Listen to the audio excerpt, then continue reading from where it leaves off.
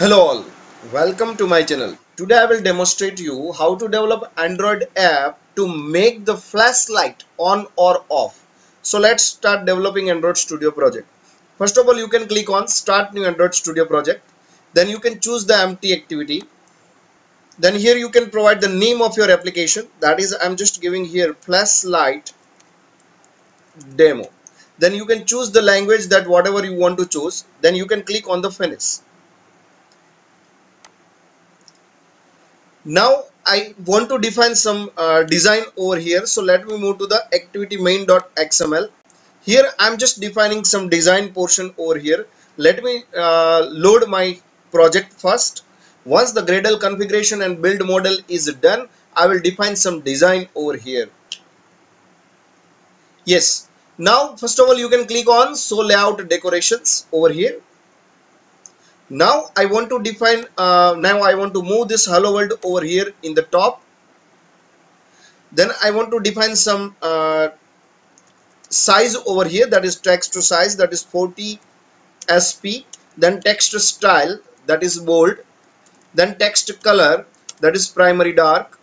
Then I want to change the text over here. This demo is related to flashlight, right? So I'm just writing here flashlight. Then you can add toggle button over here. I'm just moving, drag and drop the toggle button over here. And then you can click on infer constraint. Now whenever user click on this toggle button, then on toggle button, then I want to on the flashlight on my mobile, and whenever user click on off, I want to off the flashlight. So let's start developing the code for the same. You can move to the main activity.kt file.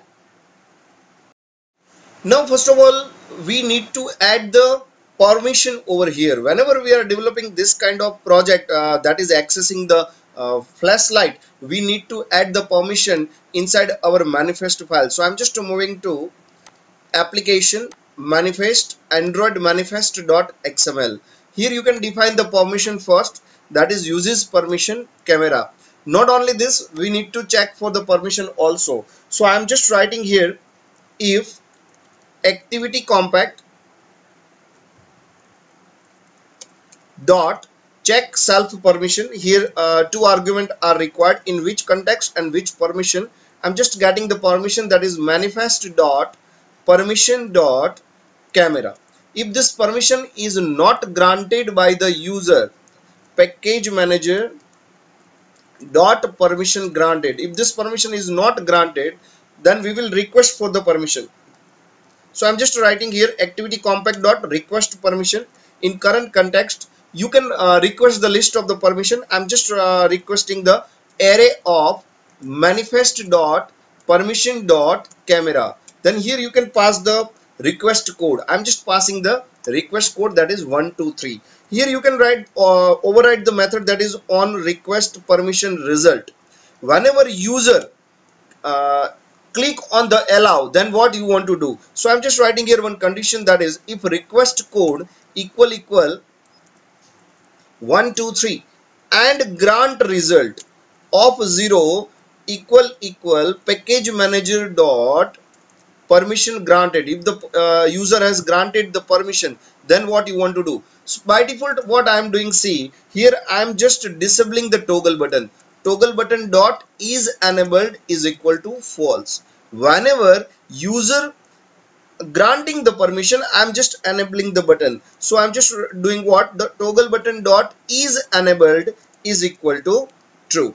Then you can just write the else condition here also. If the user has already granted the permission, then your else case will be executed. In else case, you can just write toggle button dot is enabled is equal to true. It means once the code for your permission is checked, once you write the code for the permission, that is camera, if the camera permission is granted by the user, then I'm just enabling my toggle button. Now whenever you want to use the flashlight, you need a one service, and that service is the camera service. So I'm just initializing one variable, that is camera manager is equal to get system service, and here you need to pass instance of camera service as camera manager. Now your CM variable, that is camera manager, is initialized. Now you can just check in, you can write the code inside the toggle button. Whenever user click on toggle button, then what you want to do. So I'm just writing here toggle button dot set on click listener. Whenever user click on toggle button, if it is on, then what you want to do. So I'm just first checking for is flashlight feature is available in that particular mobile. So I'm just checking if package manager dot has a system feature is the function in which you can just pass one argument, that is package manager dot feature camera flash.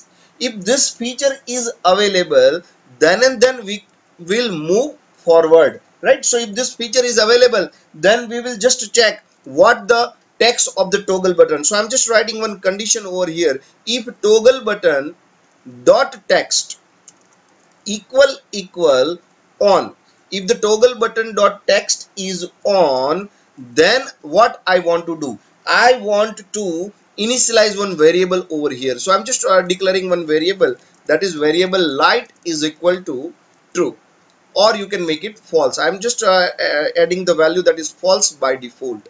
If the toggle button dot text is equal to on, then we will just write what, light is equal to true, right? Else if it is false, then light is equal to false.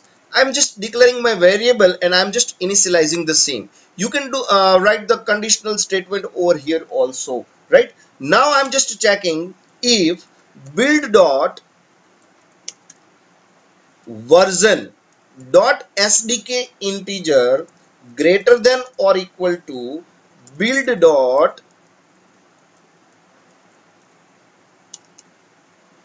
version codes dot marshmallow. If the version is greater than or equal to marshmallow, then I am just calling one function, that is camera manager dot set torch mode is the function in which you just need to pass the two argument. One is the camera ID and another is do you want to on the flashlight or not, right? So whenever the toggle button is on, I want to on the torch. Whenever the toggle button is off, I want to off the flashlight. So here you need to provide the first argument, that is camera ID, that you can get using the camera manager dot camera ID list of 0. The first parameter of array camera ID list, first index is for the camera ID, and here you can just pass your variable, that is light. Now what happen if toggle button dot text is on, then the light will be on. It means the value will be true, will be passed. If the toggle button dot text is off, then the false will be passed. It means the light will be off. This is the way you can implement. Suppose if you want to write that this code in a conditional statement, you can just press here alter enter and it will just say you that remove the redundant if statement. You can just click on remove redundant if statement, and what happens, see here light variable will be initialized with the tag toggle button dot text value. If the toggle button dot text equal on, then it will return the true, and the true will be initialized to light. If it is not on, it means if it is off, then the false will be initialized to light, and then that true and false I am just passing over here. You can test your application in your actual device. I'm just testing my application on my actual device. It is working properly or not. Let me execute on my actual device. So what I am doing, I'm just connecting my actual device here, and that is Vivo. Let me execute this application on my phone. You can click on run. Then here you can click on screen capture. You can recapture it. See, it is asking me for the permission. I'm just clicking on allow. Whenever you click on allow, then this toggle button will be enabled. Now you can click on or off. So what happened, whenever I execute this application in my phone, whenever I click on, see the flashlight become on. Whenever I click on off, you can just see the flashlight become off. So this is the way you can implement application in your phone, right? See, you can just make on off, right? So that's it from my side. If you like this video, then please like, share and subscribe to my channel. Thank you all.